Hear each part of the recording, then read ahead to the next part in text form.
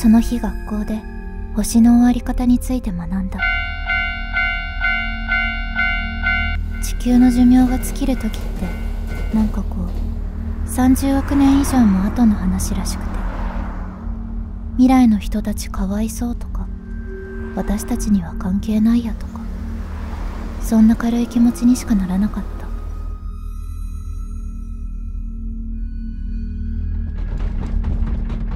でももし今日地球の終わりが来たとしたら、かわいそうなのが未来の人たちじゃなくて今日の私たちだとしたら、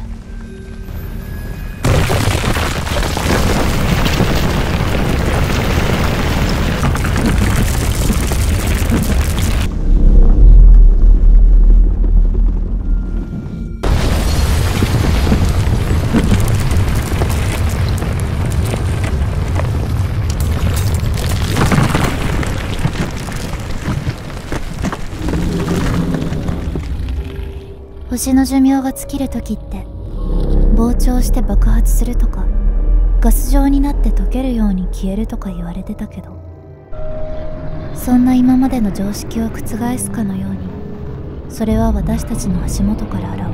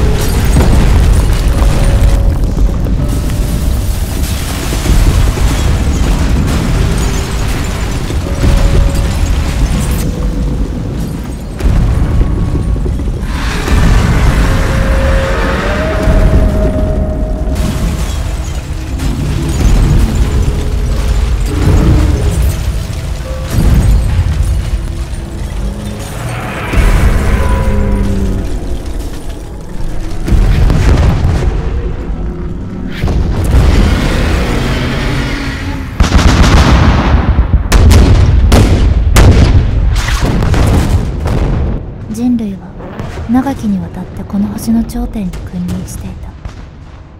何だってできると思っていた。仮に何かができなくてもいつかはできるようになると思っていた。だからこそ何かを救えなかった時、何かを変えられなかった時、そして何かすらわからない謎の存在に怯える時、自分たちは初めて無力であると察するのだ。私たちの嘆きも届かない。届くわけもない。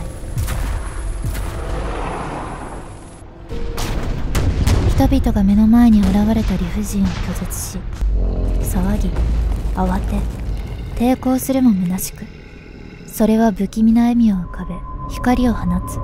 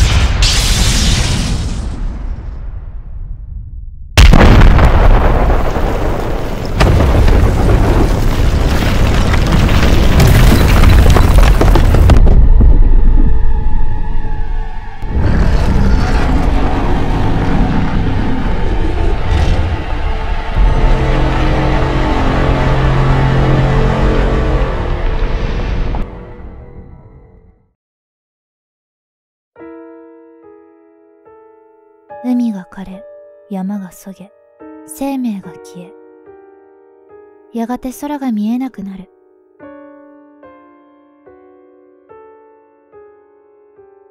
突如現れた巨大な影により、星は滅ぼされた。それが何者なのか、なぜ現れたのか、誰も知らない、知ることもできない。ただ一つだけ、確実に言えることがある。私たちには、受け入れる以外の選択肢はなかったのだ。認めざるを得なかったのだ。それが、星の終わり方なのだから。